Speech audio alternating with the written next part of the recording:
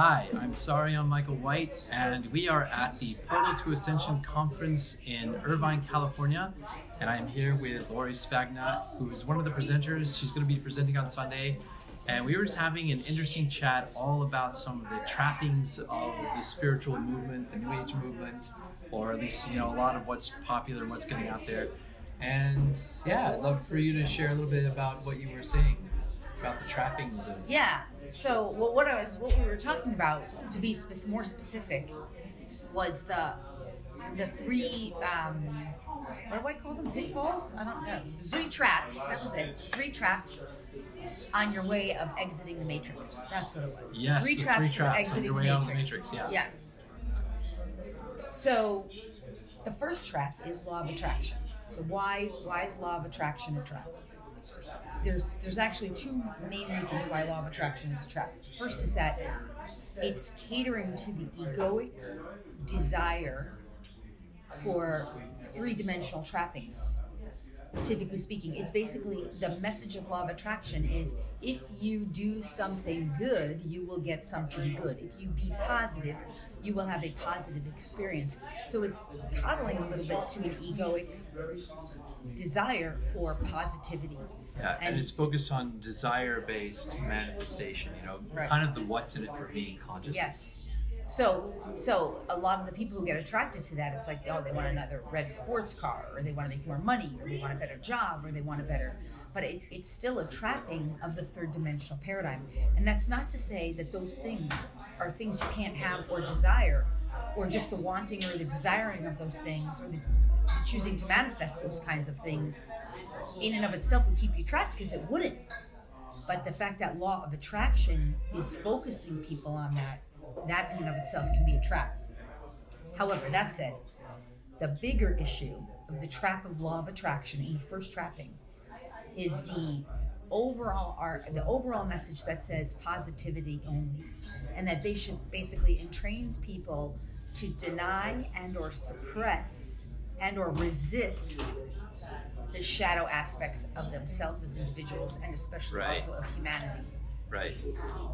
Yeah, and I've also noticed this myself, like in just being aware of what I'm manifesting and why, because if I attract an experience that's negative to me, I have to take a look now because I have more awareness of like, why did I attract this? How is that a reflection of me?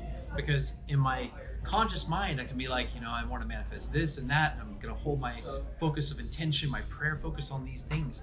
But if I've got like a wounded inner child that's attracting entirely different experiences to me that I'm in denial of and I'm not dealing with because it doesn't fit into the initial sort of law of attraction paradigm. Yes. And that's what gets overlooked a lot. Like, why are we attracting things that are also a reflection of our shadow? Yes.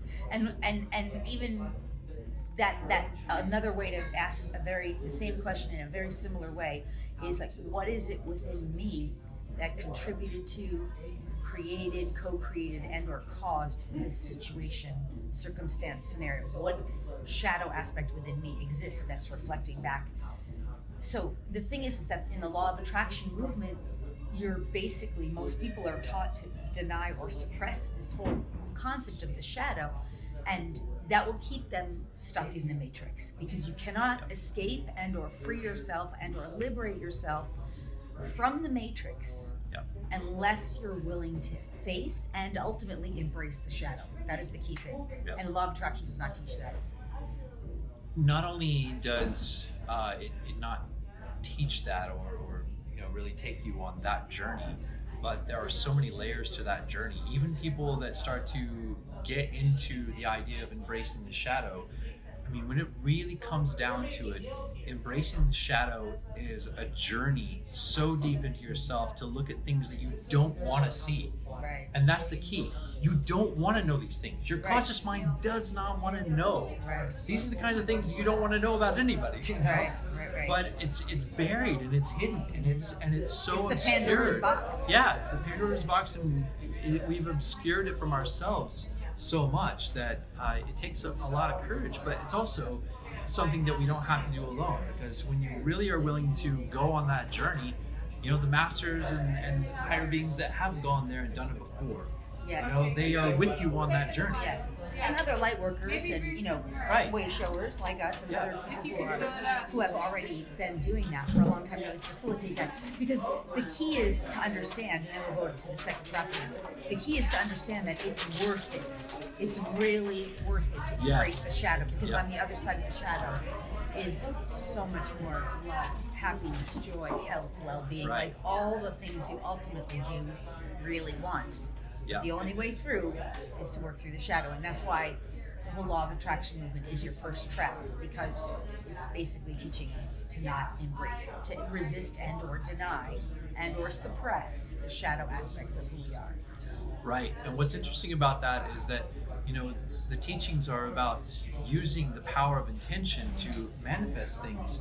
But actually, if you clear up all of the attachments, the darkness, the unresolved things, naturally you become more of a conduit for divine manifestation energy. Yes. You know? Manifestation becomes effortless anyhow. Right. Yes. You can think it, blink it, and boom, becomes that kind of thing.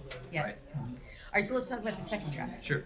So the second trap is, that is the conspiracy movement, where we would also include dark agendas and disclosure agendas and ancient alien stuff, and especially even extraterrestrial stuff. Extraterrestrial stuff meaning more of the dark and negative aspects of that. That is the second trap. The secrecy. The secrecy, the conspiracy. The dark secret government and, all Cabal, Illuminati, secret covert negative alien agenda, all of that stuff that's in that second trappings area. So the fact is that stuff is real. It does exist. Conspiracy is not a theory. And in order to come out of the first trap, basically, law of attraction movement, you have to start looking at the shadow. Yep. So you start getting exposed to this stuff and you start realizing it's true. But there's all kinds of entanglements in there. Because what's happening in that trap is that the very organizations and groups and individuals who are being exposed through these whistleblower movements, etc., are aware of this circle. So what they start doing is they start using their consciousness, their tools, their black magic rituals and other kinds of things to actually really screw with people in that trap. So then what they do is they start throwing in all kinds of lies and to confuse people, and you get stuck in that trap.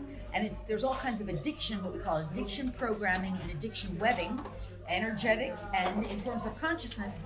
So you get entangled like a spider web that you can't get out. So it's a massive trap. Yeah. And then you really can't tell. A large part of it, you're addicted to it. I'm saying you, it's what happens in that trap. You can't find your way out. You want more and more information because there's always more stuff being discovered and uncovered. And the worst of it is, not only are you addicted to it, now most of the time you can't tell the truth from lying. Well, and I would say that it's not just a trap, that it's really more like a maze. It's a maze, yeah, that's a good way to describe it. I actually write about this exact thing in my book because they talk about some of these things going on behind the scenes, and that these hidden circles know how to use infiltrate the interests of light workers and people that actually want to become informed and spread light and spread information. And they're injecting information into that. Right. People posing as light workers, people posing as credible sources of information, and pretending to expose some big conspiracy. They use one of the tools they use is to discredit things, and then one of the other tools they use is to incite doubt. So they'll infuse those storylines with two conflicting storylines that seemingly can't both be true. And so the people who are trying to uncover truth are being completely confused. It basically is an effort to prevent us from forming a unified response to the elements of darkness that we actually have the potential to purge from ourselves collectively. Yes. When we're completely owning our own duality and our own projections onto it. Yes, exactly. And then the other thing to understand is that whole trapping is wreaked with mind control programming. And that happens in the mass media. So you're whether it's in the mass media or in internet media, not as mass media, side, whistleblower types of interviews, podcasts, etc. The point is that most of this brainwashing, mind control stuff, the programming that's going on there, which is primarily in the mass media, is setting people up to completely schism their consciousness. So the way this works is they put people listening through the mass media on an A track, like an alpha brainwave. So they set you up for this Leave It to Beaver lifestyle. They play music and they show you rainbows and butterflies and beautiful family scenes and everyone's so happy. And then they run a B track, and the B track is a low beta frequency that's basically designed to schism. And the B track sounds like this: call your doctor, may cause death, may cause suicide, suicidal tendencies. So you're like, Leave It to Beaver, everything's great, wonderful. May cause death, may cause death, may cause death. Call your doctor, no guns, blah, blah, blah, blah. And then they do this in the news too. You see it in the news, like one person's arguing one side, another person's arguing another side. So you've got this schism running in your field. This is part of the mind control. And so what that does is that basically schisms the energetic connection between the mental, emotional, the heart center, and the gut brain, which is a proportional 3-6-9 proportion. That's another conversation, but it schisms you, and that's another part of that trap.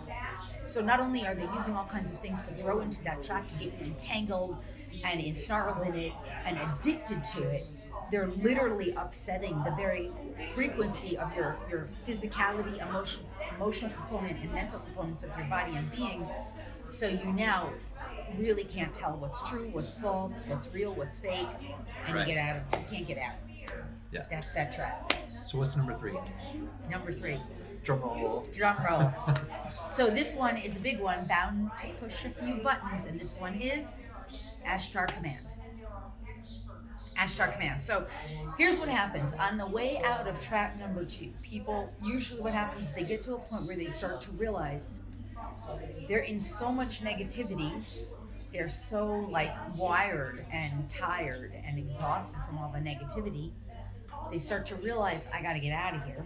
I gotta get happy somehow. I gotta change what's going on. So they try to unplug, but they're already frequency based into that frequency bandwidth. So what they do is they're smart, and they're like, okay, I'm gonna start meditating now. And in that frequency bandwidth, you have one more hook that's basically hooking you into that old bandwidth, and it's Ashtar Command. So you go into this meditative state, and all of a sudden, I'm Ashtar of the Ashtar Command. And here's how Ashtar Command works. I will feed you little nuggets of higher truth to make you believe and perceive that you're getting the truth.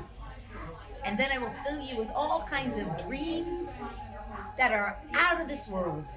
I'll tell you about how you're a goddess on a spaceship, and you're basically a scientific expert on a spaceship, and all of your dreams are fulfilled. But the only way you'll ever find that fulfillment is when you run this program, which is a holographic insert. And Ashtar will come to you and tell you that everything's great on that spaceship, or wherever you are in that illusion. Everything's great. All your dreams are fulfilled. But right here on Earth, you're just kind of stuck here as a light worker. And it's a lie.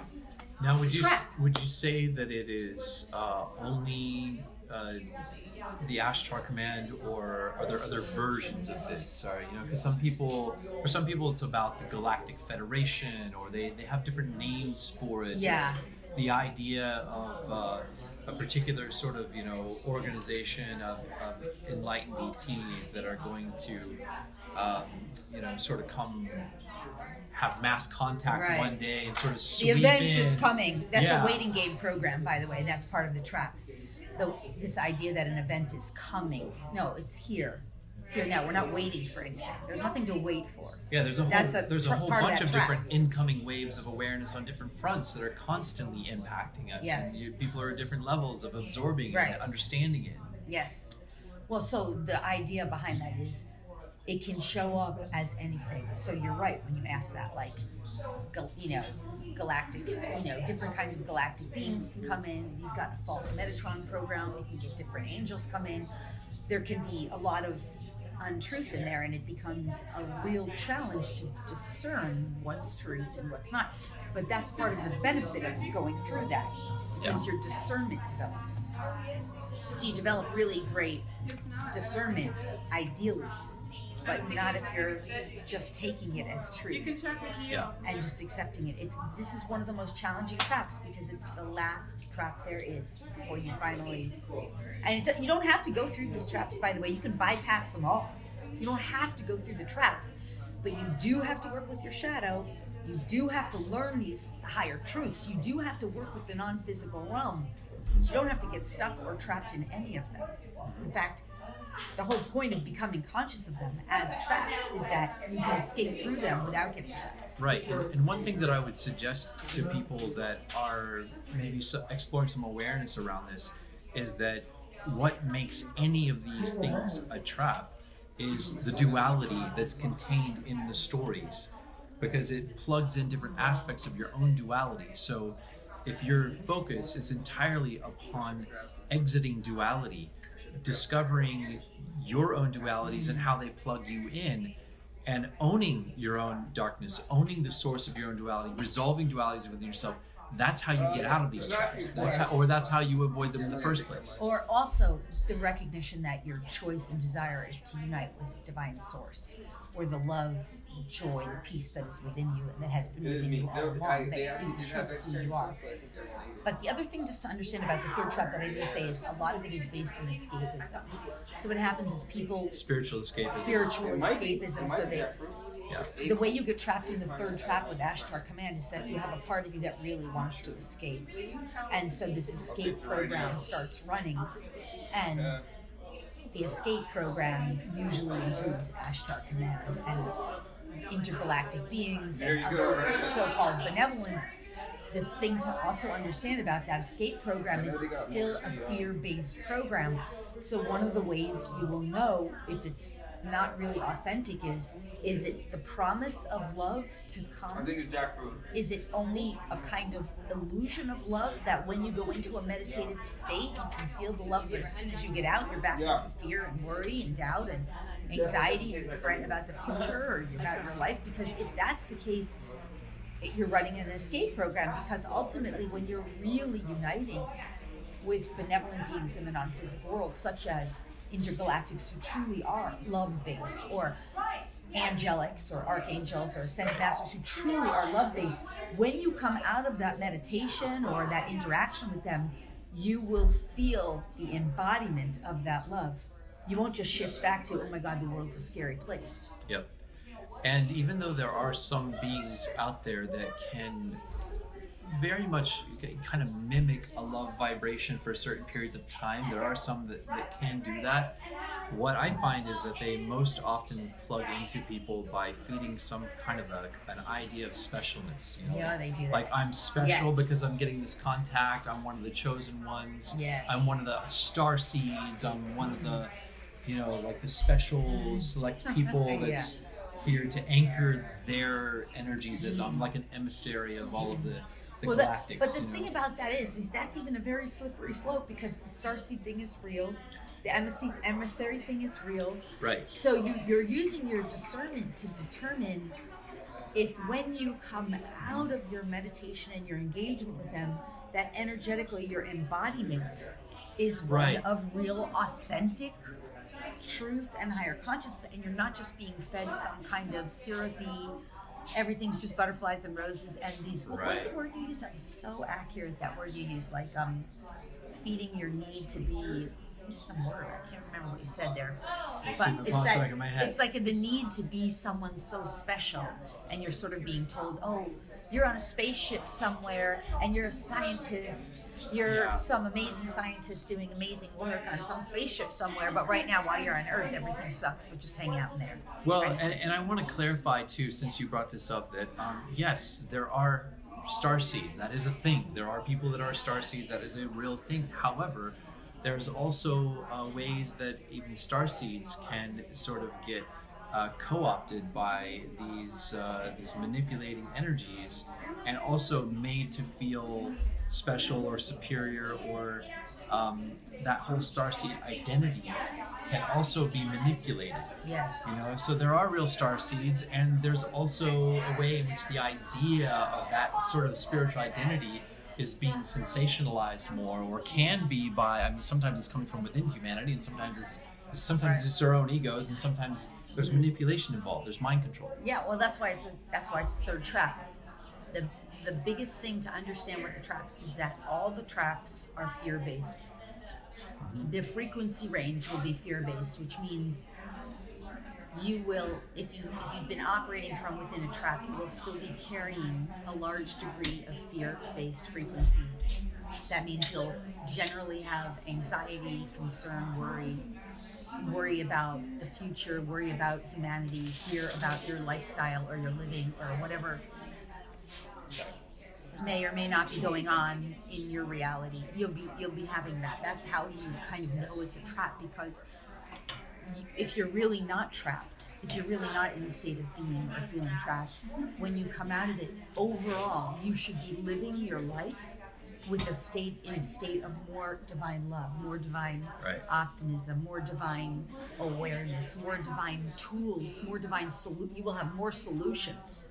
You will know more solution. You will live your life more in a more solution-based orientation, where your perspective is okay. And service, you will be in so much more service, because your concept of reality will be based in how may I serve as a foundational fact and way of being. And through your joy-based service, your love-based service, your peace-based service and contribution, your love and your peace and your joy will always be the frequency that you embody as your primary range of frequencies. And that's how you know you're not being trapped or cajoled. And that's how you know you're liberating yourself from these traps. Yeah, wow, we covered really a lot. That's a lot. There was a lot in there, and certainly some more questions have come to mind, so I think maybe we'll check back in and have some more conversations about these things. Yes, we will. So we are at the Portal to Ascension Conference in Irvine, California, 2019. And we're going to keep talking and keep exploring the ideas that are present here at this conference. And until next time, we love you so much. Yes. Oh, and what's your website? Oh, yeah, let's say that. You can head over to LoriSpagna.com, and you can pick up some gifted DNA activations. You can pick up some gifted energy healing and classes and tutorials for you and for your animals about communication, psychic development, telepathy. And you can also learn more about Starseed families and the Indigo family tribes. All gifted over at LoriSpagna.com. Awesome. Thanks a lot. Yeah, thank you.